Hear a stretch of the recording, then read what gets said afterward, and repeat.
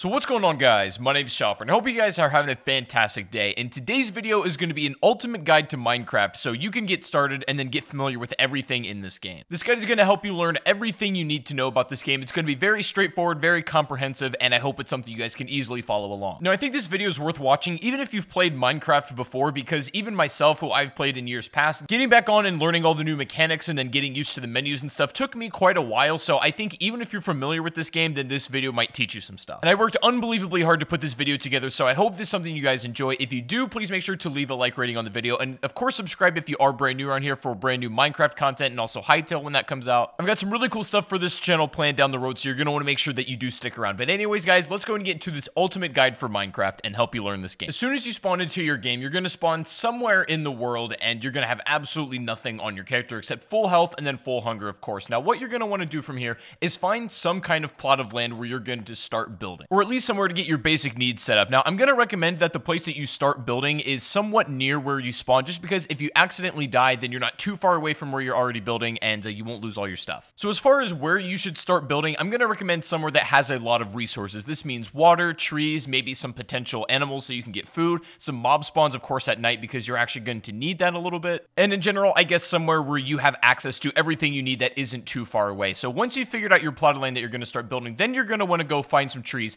and get wood. Now, you're definitely going to want a little bit of wood, especially when you're starting out, because you're going to need to build a crafting table first of all, and then you're also going to probably want enough to make some sort of little structure, at least for the first night, as you're not going to have a whole lot on your hands because you only have a very limited time to start building this stuff. But once you have some wood, then you can start building your crafting table. Now, this is the most fundamental item you need to build everything else in the game. So you're going to take your wood that you got from the trees, and then you're going to go ahead and build some planks. And you can do this by putting it inside the 4-square grid that's right by your character. And once you have all of your planks built, then you can go ahead and then put them back in that 4-square into a pattern that looks like this, and it should build your crafting table. Pretty straightforward, pretty easy. Now, from here on out, as soon as you place your crafting table down on the ground somewhere, you now have access to all of the craftable items in the game, and the recipes for all these items can be found in this green book, or if you know them by heart, then you won't need the book. Now, as soon as you got this crafting table built, the first item that you're going to want to build yourself, the very first thing you want to go for is a wooden pickaxe. And this is pretty simple to build. You're going to want to make sticks, which is very simple, from your planks,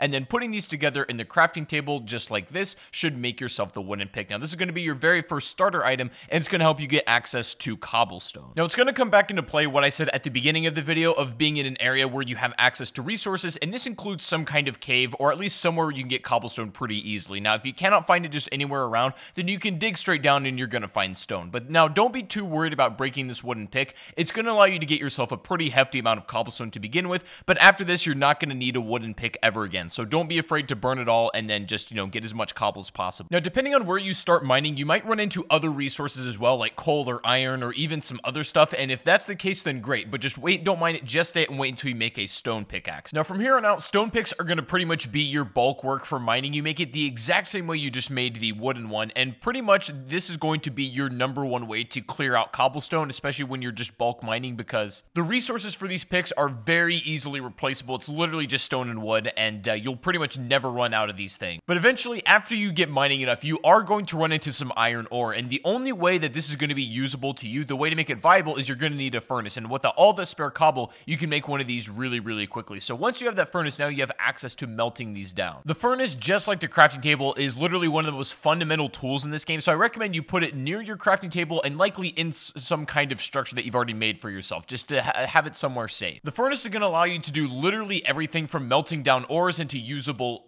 items, and then also cooking food, which is going to give you much more energy than if you were to eat it raw. Sometimes when you're at this point in the game, that's the only thing you have available, and you got to do what you got to do. So it's not like there's never going to be a situation where you have to eat raw meat or you have to eat the rotten flesh in Minecraft, but ideally you want to have it cooked because it's just going to net you a lot more energy and health. So at this point in the game, it's important to protect the resources that you have and then really start to build up where you're going to be staying. Now, what I recommend you do is stock up on a lot of food and then also make a ton of resources in order to build some kind of house. Like normally I just build it out of wood. It's very mobile and you can use this for a lot of things. For example, if you have an excess amount of wood and you're using your furnace and you just don't have enough coal in hand, you can actually burn wood. It doesn't burn nearly as well as the coal does and not for as long at all, but it's still an option if you don't have any at hand. And while you're doing this, it's worth melting down all the iron ore that you have in order to get the ingots because you're going to use these a little bit later on. And for your makeshift safe house, you're just going to want to have something that's tall enough that mobs aren't going to jump in while you're doing this kind of stuff. So maybe maybe 3 or 4 blocks high will be just fine. And of course, another important thing is you should definitely think about making a stone hoe in order to make an infinite source of food, essentially. Now, I wouldn't waste iron on doing this because, again, these are easily replaceable. You can use wood if you really want to as well. But having a stone hoe and starting out with some wheat seeds that you can get from breaking grass is going to be really beneficial. And also something I strongly recommend is you make a bed at this point, especially if this is where you want to make your spawn point be, because every time you die, instead of spawning where you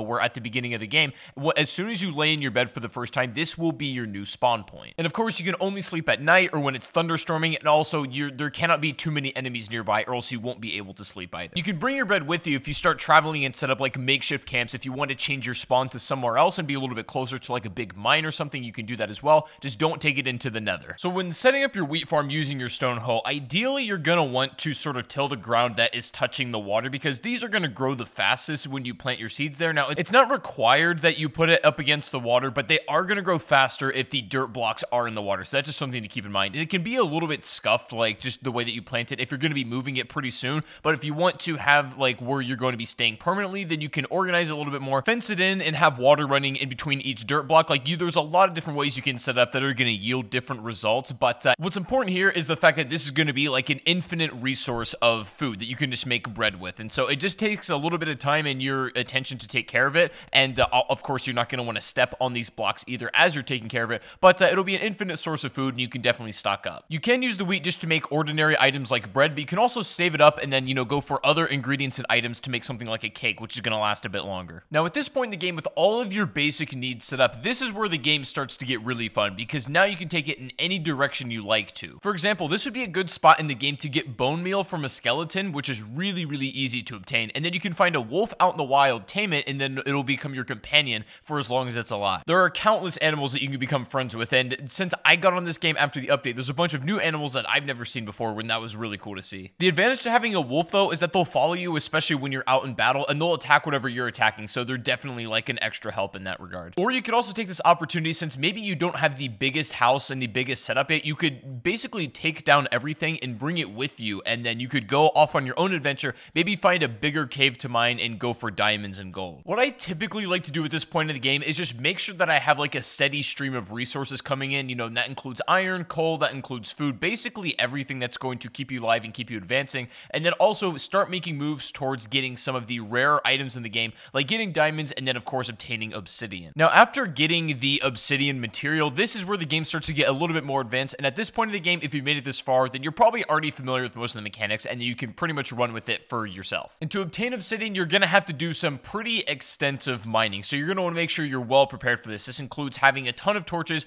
a bunch of stone and iron pickaxes, and definitely some swords and armor, which is definitely recommended. When you're trying to mine obsidian, what you're going to notice is when you first come across it, unfortunately, you are not actually able to mine this with your iron pick. You're going to require a diamond pick, and that's going to at least require you to dig far enough down where you're at diamond level, and of course, obtain enough to where you can actually build a pick itself. And so you can also make obsidian if you get a lava bucket, and then you can do it your own with water, but I find it easier just to kind of dig down for it because it's not that hard to come across. And if you run into the situation where you haven't found diamonds by the time you come across obsidian, what I normally do is cut around where I found the obsidian, and eventually you're probably going to run into diamonds, so I wouldn't worry too much there. And of course, since diamonds are especially rare, if you do find it, you're going to want to make sure you take care of it. What's nice about this game, though, is that once you've kind of dug out far enough where you found diamonds already, it's not too hard to keep finding more. So once you initially find your first ones and you can kind of chain off of that, then you should be in good shape just to get more as well. Now, for whatever reason you are struggling to come across diamonds no matter how much you're mining, I made a video of the top 5 best ways and easiest ways to find diamonds in Minecraft, so you can go check out that video if you're having problems. But if you're there long enough and you're doing everything right, then you shouldn't have any problems whatsoever. And also, you're going to run into a lot of redstone, and you can get really, really creative with this item if you so wish to. But just as a beginner and as a starter point, it's really nice to make something like a clock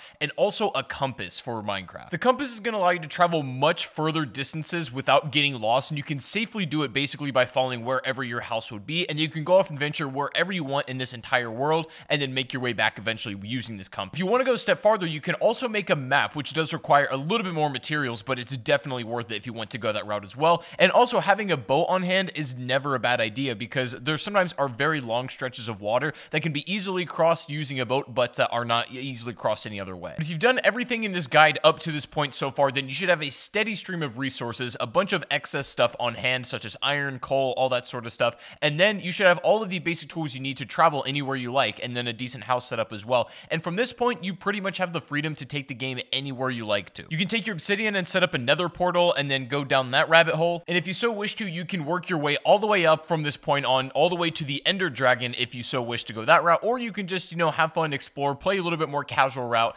and just enjoy the game. Either way, this guide was set up to facilitate both styles of play. You can just have fun and just casually play the rest of the match however you like, or you can go for the Ender Dragon and then finish the progression of the game. Either way is going to work, but now you have the tools to go in any direction you like. So anyways, guys, that is going to be the ultimate guide to getting set up in Minecraft in 2019. I hope you guys did enjoy. If you did, please make sure to leave a like, rating, subscribe if you are brand new, and let me know down below in the comment section if there's anything in specific you would like to see me make a video on. I'm going to have some videos about shaders and mods here pretty soon, so stick around for the exciting stuff. But I did want to get this guide out there for a lot of people who are just jumping back into Minecraft after a long time, or maybe have never played this game before and are just wanting to get a grip on and understanding on everything. But let me know your guys' thoughts in the comment section down below. Thank you guys for watching once again, and I'll see you all on the next stream or the next video. Take it easy, guys, and peace out.